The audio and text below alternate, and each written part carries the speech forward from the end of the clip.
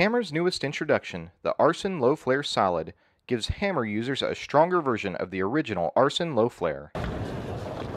Arson Low Flare Solid uses the same low differential core from the Arson Low Flare and is wrapped with a new Max Control solid cover stock. Finished off with a 500 grit Abralon and Powerhouse Clean and Sheen finishing compound, the Arson Low Flare is best suited on medium to lighter oil. Arson Low Flare will also excel on shorter tournament lane patterns. Arson Low Flare Solid is built with Hammer's patent-pending carbon fiber outer core technology, making this Arson the toughest yet. Get your Arson Low Flare Solid from BowlersMart.com on December 16, 2014.